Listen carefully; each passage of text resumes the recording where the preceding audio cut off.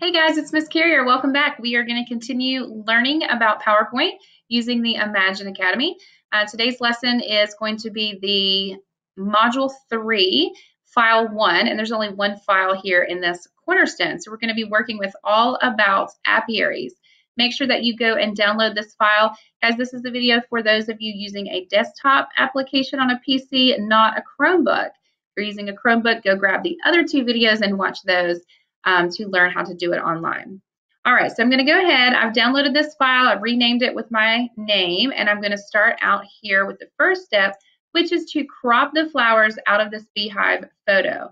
In order to do that, you grab the photo, come up to Picture Tools, and use your Crop button, and simply drag from the right to drop those flowers out of that. Crop them out, click the Crop button again, and you've now cropped that photo. It wants us to make the height of this photo taller. Let's see exactly how tall. It says we need to resize to 5.7 inches. So we're going to type 5.7 inches directly into the height box and press enter. And then it simply tells us to align this basically using the 1-inch marker on this toolbar and the 3-inch marker here. So just make sure that both of those are right there in alignment, right about there. Perfect. All right, so let's keep moving. We're going to align the flowers at the bottom and distribute those horizontally. So in order to do that, it's a pretty cool tool. You can hold Shift to highlight each flower. I would suggest holding Shift and not just dragging across them. And then you can align those at the bottom.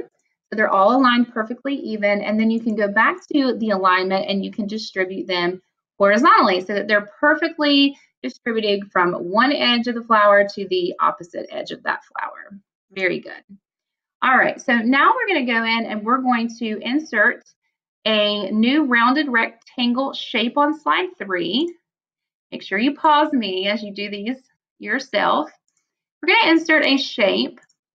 And that's going to be a rounded rectangle. So we're just going to drop that shape in there. And we're going to copy this text right here. Okay, this bee yard. An apiary is also known as a bee yard.